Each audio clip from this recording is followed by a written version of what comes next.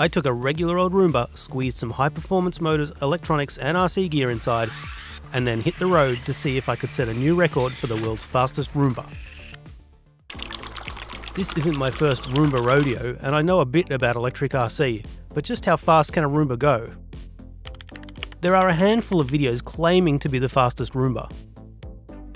But I soon found that this isn't a Roomba. And this is definitely not a Roomba. And then I came across this one, and this is the real deal. I also found a story that covers what's inside. It's got bigger motors paired with planetary gearboxes. I estimate that it's good for about 13 kilometers an hour. I'm considering this the benchmark to beat, and I have a concept in mind to achieve it.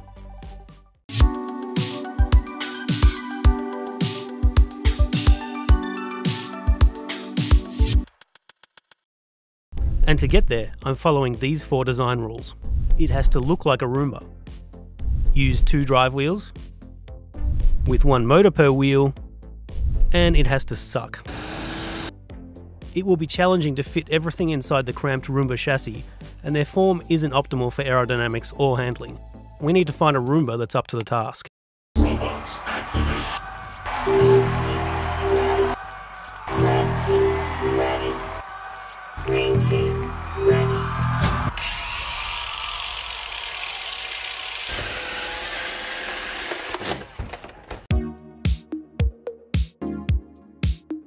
I started by removing all the parts from the Roomba. This doesn't take too long as they have a very modular design. I was left with a pile of bits that, as you would expect, was pretty filthy from vacuum duties. So I cleaned them up before moving on. I needed to make some serious space in the chassis to fit the new drivetrain and electronics. This was a lengthy and smelly process, and I was careful to leave enough strength in the chassis.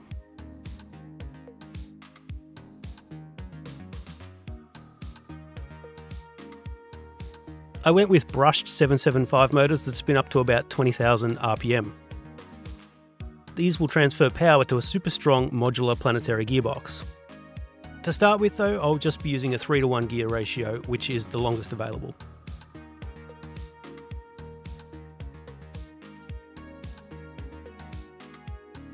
There's quite a size difference between the original and new arrangements.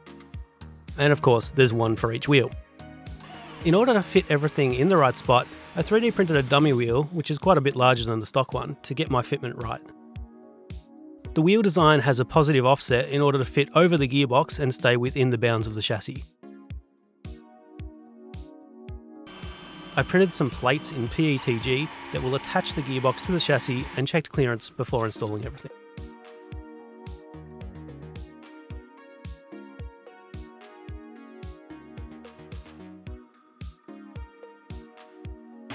With everything fitting nicely, I printed a pair of new wheels in PETG. I used TPU filament to print some tyres and fitted them with epoxy.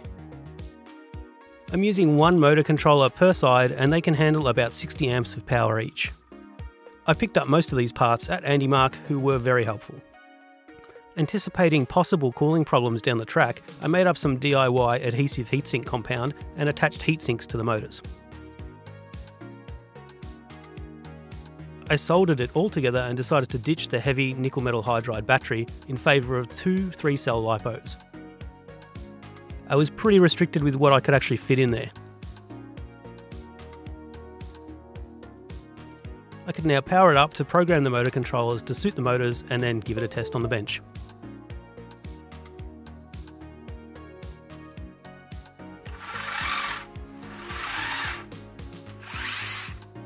I printed a few little accent pieces and then put the whole thing back together.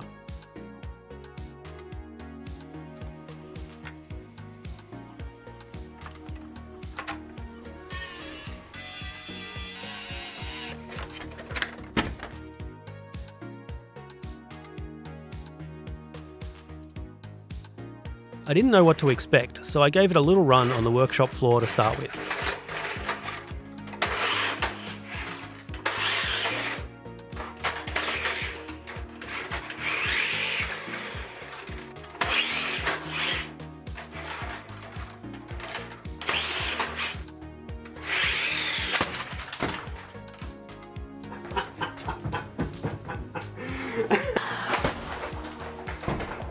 No major damage, just broke this bracket that holds the dust collector onto the back of it. I think I can definitely improve that system to make it a bit stronger.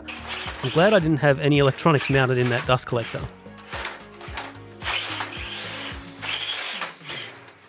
These tyres didn't provide much grip at all on the concrete, but I think we should go and try them on some asphalt. I added some wheelie protection and a Bluetooth GPS so that we can measure its speed.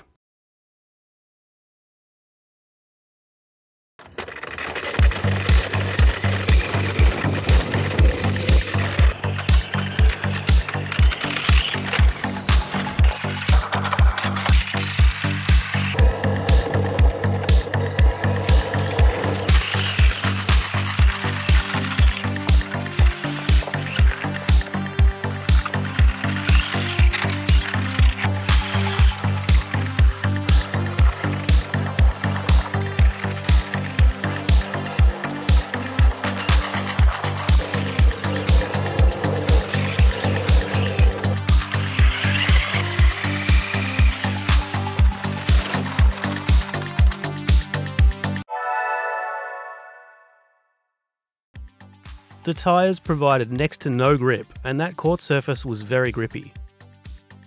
So I found some urethane rubber to cast some tyres using a new wheel design and a 2-part mould.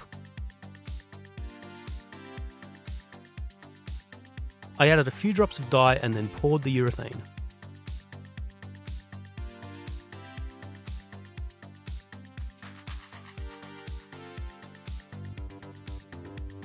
I left them to set overnight, and to my surprise, they came out of the moulds easily. Not bad for my first go. But there was still some room for improvement. Next up, I needed to get those wheelies under control.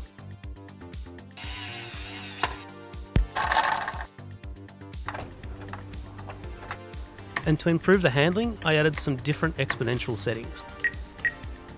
Oh, and you may have noticed that the Roomba doesn't suck yet. So using the existing power rails, I wired up the rear sucker and front sweeper to a switch on the receiver.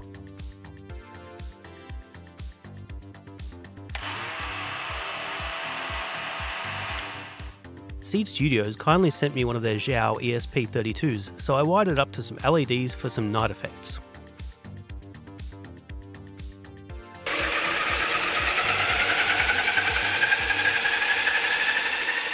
Someone must have known I was coming.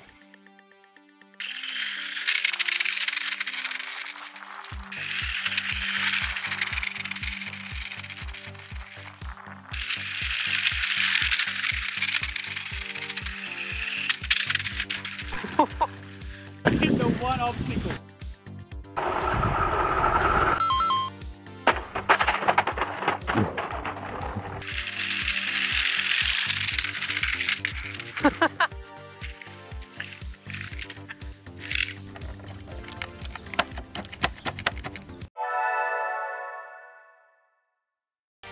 One broken gearbox mount and 2 broken wheels.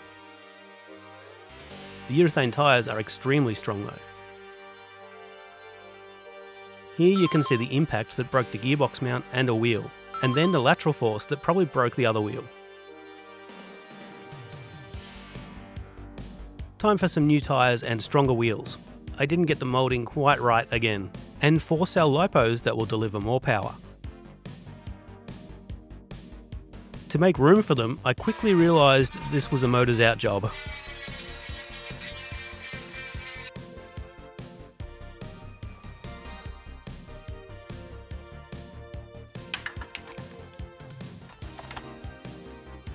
I still wasn't happy with the wheelie control, so I made a little closed mould for the wheel, which worked really well. And I pilfered some bearings from an old drone motor to reduce friction.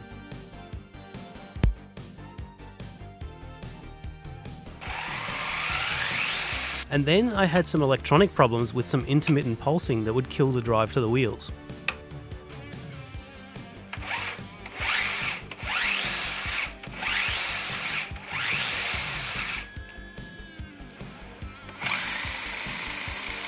I suspected that I was running too many amps for the motor controllers, but looking at the software, there was nothing unusual going on. I eventually attributed the problem to the onboard 5-volt supply from the motor controllers, I think. So I decided to power the receiver with a step-down voltage converter instead, which I tucked away in the back. And now there is literally no more available space on the chassis.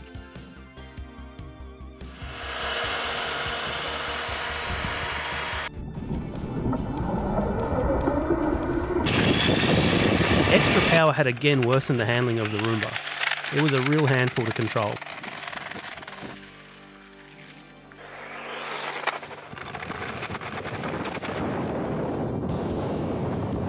But it was faster after only the first run. The second run was faster again.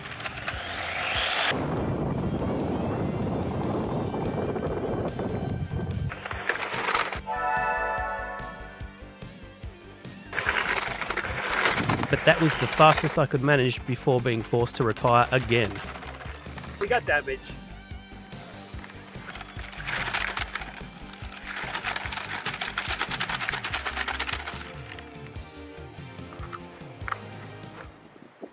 We've got pretty similar damage to last time despite the stronger wheels.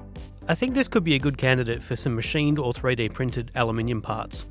Or maybe I'll detune it a little for some track time, that could be fun.